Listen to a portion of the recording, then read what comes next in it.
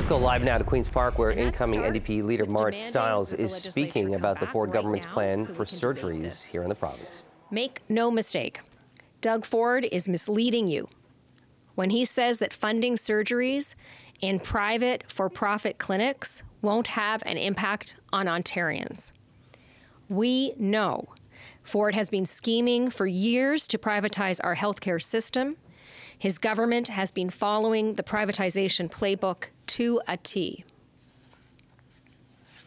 Step one, starve the public system of desperately needed funds, suppress the wages of exhausted healthcare workers, and push our system to the brink. And what we're seeing today, that's step two. His government pushing people desperate for care towards private, for-profit health clinics.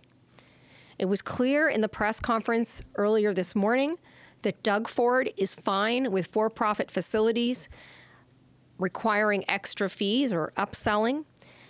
And those are fees Ontarians will have to pay for, yes, with their credit card, not their OHIP card. It means getting upsold on a lens for a price or a room fee to stay overnight. It means also, these changes mean more healthcare workers driven out of our hospitals.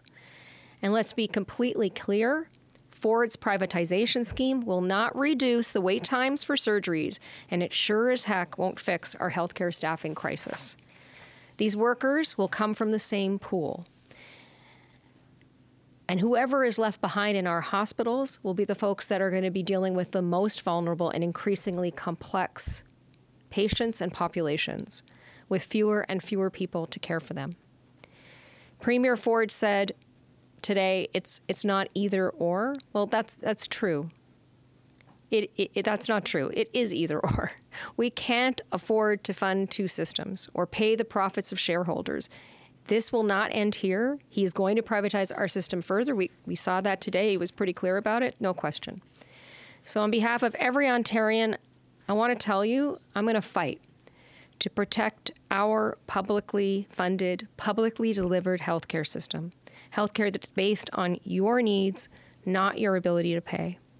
And we in the NDP will fight for investment in our public system, for bringing workers back to the front lines and keeping them there, by making sure they're paid fairly and treated with respect.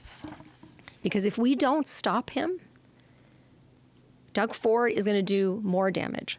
He's going to sell off our public health care system the same way he sold off our Greenbelt, and we're not going to let him get away with it. And I'm happy to take questions. If I'm waiting for a cataract surgery that I need or a hip surgery that I need, I need that now. I don't want to wait for Ford to, as you say, try and attract more workers back to the public system. Isn't this the best way to tackle the surgical backlog now?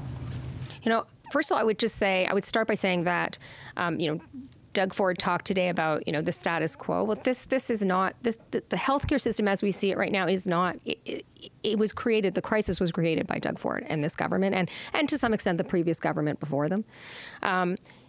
The system as it exists right now is not working up to its full capacity, but that's because the government has failed to invest, right? They failed to follow through on spending commitments. They've sat on almost $1 billion in healthcare funding instead of actually spending that in our hospitals right now. They're holding on Bill 124 and appealing it in the courts. They're trying to keep healthcare workers' wages down at a time when they should be actually working really hard to attract them and to hold on to them.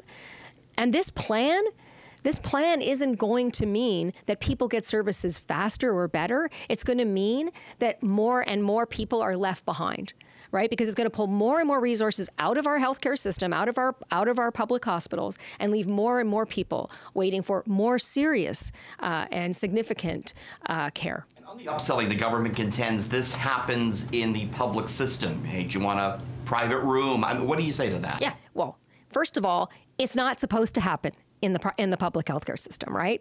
And the government, in fact, France Gélinas, our health critic and MP, introduced a bill just this past fall to get the government to actually put some teeth into existing rules and regulations around this. This is not supposed to be happening in our healthcare system. It's not okay. And we make the case that, and I think it's a really important point to make, that when you're a patient and you're at your most vulnerable, that's not when you should be, a doctor should be trying to upsell you services.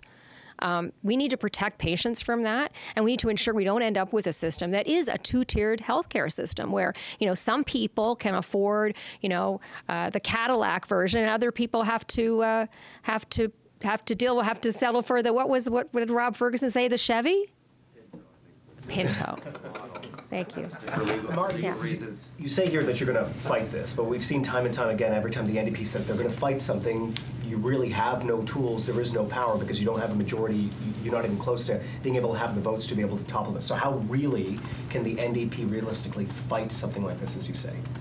I think we don't do it alone. Right? We don't do it alone, and we're not alone in this, because I am sure, and I have been talking to a lot of Ontarians over the last year from all across this province, that people are not going to settle for this.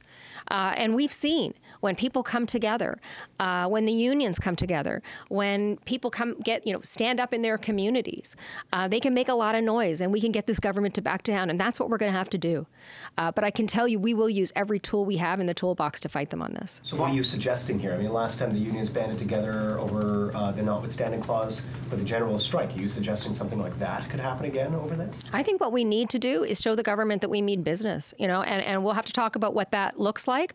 But, I see Ontarians every day standing up all across this province against the government's sell-off of the Greenbelt, standing outside Conservative MPP offices. We have the tools to be able to push back against this, and I think we just have to send a very strong message to Doug Ford that we're not going to settle for this as Ontarians, as the NDP, and I think Ontarians are depending on the NDP. Not just to stand up against Doug Ford and to push back against this, but to also offer a strong alternative in the next election. All right, what about the fact that... Oh, go ahead. What do you make of the fact that President of the Ontario Hospital Association, President of the Ontario Medical Association, the CEOs of Sunnybrook, UHN are all saying this is actually a good thing? I can't speak for them, but I can tell you what I'm hearing from our frontline healthcare workers and many of the experts in our healthcare system who care about the public healthcare system, who are saying this is going to be a disaster for our public hospitals. I mean, you just have to look at the facts. We've been listening to incoming NDP leader Mart Stiles speaking about the Ford government's plan for surgeries in Ontario.